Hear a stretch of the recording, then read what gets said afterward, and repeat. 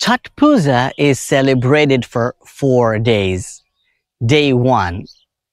On this day, devotees cleanse their homes and themselves.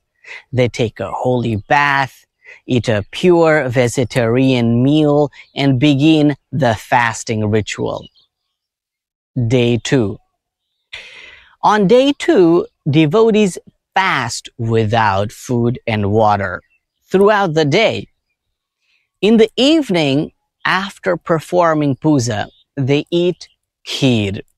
That night, a special sweet called thekwa, made from wheat flour, sugar, and ghee, is prepared as an offering to goddess Chhathi. Day 3.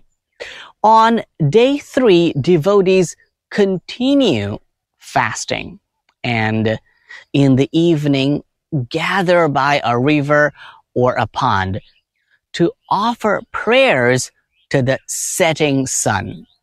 And finally, day 4. On the last day, on the final day, devotees worship the rising sun.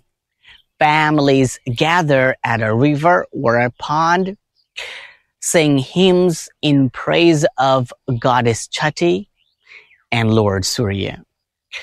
The fast is finally broken by drinking raw milk and eating offerings.